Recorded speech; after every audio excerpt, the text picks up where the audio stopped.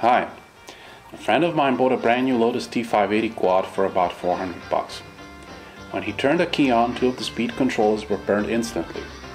Being under warranty, he got the new ESCs from the dealership, and then he was luckier, which means they did pass the smoke test only for 30 seconds, so burned again. By that time he did not get a new pair for free, so turned to me for help. After a couple of minutes I decided not to mess up with the I2C bus, so dropped all the electronics and went for a Multiwii platform. I took 12 amp Hobbywing ESCs, just the standard ones without the Simon K firmware upgrade, took a cheap Chinese MWii Crius board and mounted it inside the Lotus.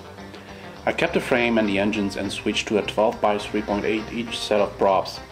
The only good thing in the Lotus is the frame and the engines, which is confirmed by using the default PID settings and having a good flight characteristic.